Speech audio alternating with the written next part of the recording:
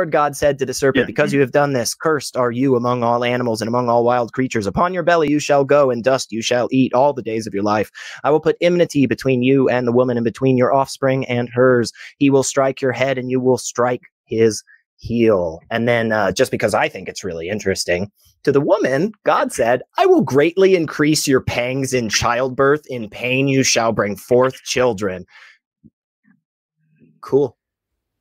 God also told Adam that he would toil at the dusty fields and only produce thistles and thorns. He would struggle to produce food from it. I don't know the exact term, but ultimately, regardless of what the caller was trying to say, or what the responder was trying to say, at the end of the day, it seems really just, as every single one of them that did wrong were punished.